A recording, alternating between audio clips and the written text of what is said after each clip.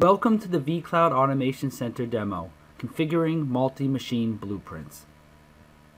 In a previous video, we demonstrated how to configure single machine blueprints. This demonstration will focus on creating blueprints that can be used to build application stacks or complete labs, all from within a single request.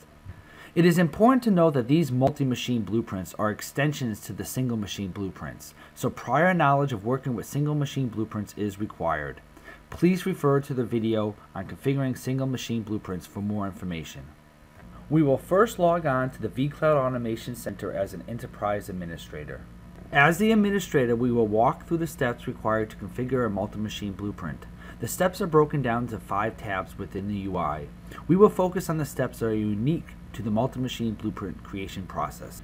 Once the blueprint is created, we will then log into the self-service portal and see that our newly created blueprint is available for our users. Multi-machine management is new in the vCloud Automation Center 5.1 release.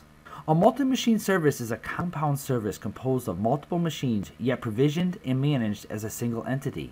The most common example is a multi-tier application consisting of a web, application, and database servers all interacting to deliver a common service or application. Although this is the most typical example, a multi-machine service can be any combination of virtual, physical, or public cloud machines that need to be provisioned and managed as a single entity.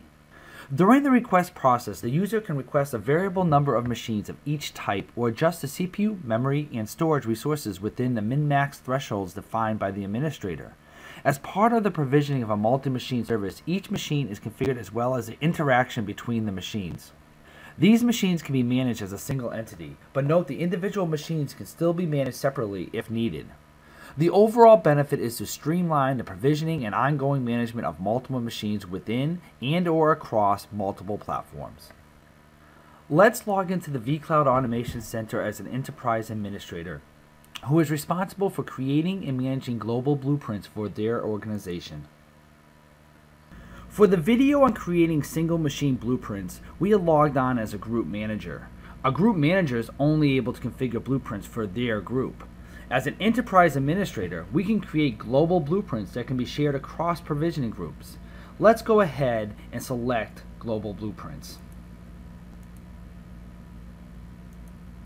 From the global blueprints page, select new blueprint.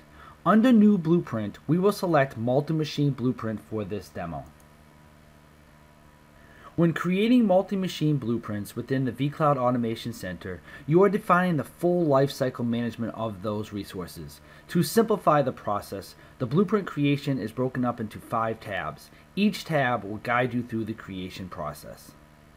The first tab, Blueprint Information, is used to provide general characteristics about the resource.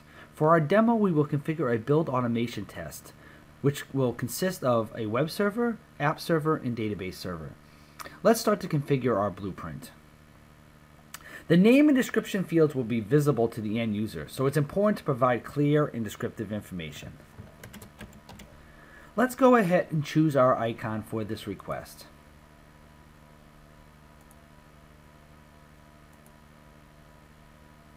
Since we have elected to create a global blueprint, we will share this blueprint across both the development and production groups. The remaining fields in this tab are all similar to the creation of a single machine blueprint. So we will quickly populate the fields we choose to use. Since we have already defined the cost of the individual machines, we will not define cost here.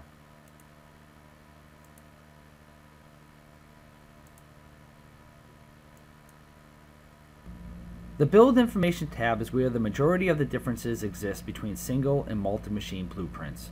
For single machine blueprints, this is where you specify how the machine will be built and what are the configurable parameters. For multi-machine blueprints, this is where we select which single machine blueprints will this multi-machine blueprint contain. As we select each blueprint, we will also be able to specify the number of machines of each type that will be allowed, as well as the startup and shutdown order. Let's go ahead and select our blueprints. Our build stack will consist of a web server, an application server, and a SQL database server. Let's go ahead and select those.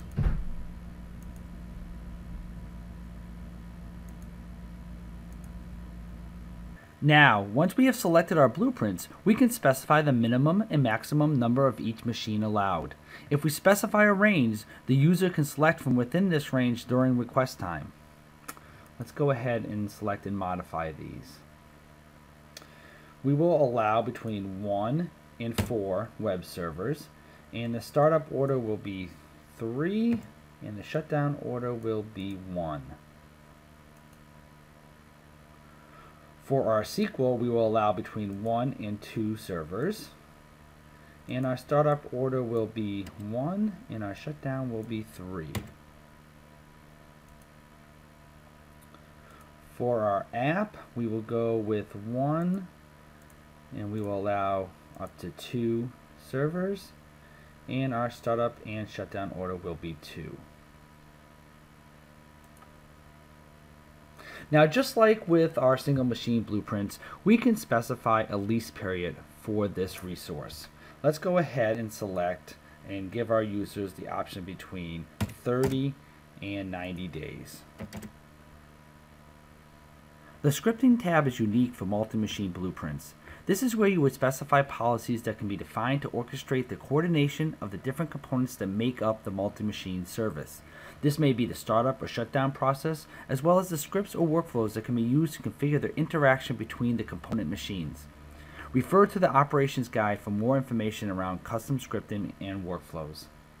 The Properties tab is where administrators can select predefined custom properties called build profiles, or define new custom properties for this resource. Like any system or network object, a machine is defined by a number of properties. Examples include the machine's architecture and operating system and the size of its memory and disk.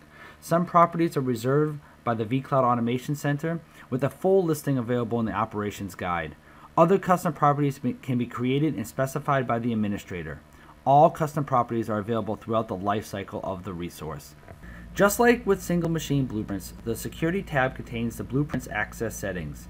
We will allow all users in the appropriate groups to access this blueprint, and we will give the users full management over the multi-machine service. At this time, we have completed the configuration of our multi-machine blueprint. To save our settings, we will select OK. Our newly created multi-machine blueprint is now displayed in our blueprint list. Finally, let's log into the vCloud Automation Center and see our newly created blueprint from within the self-service portal.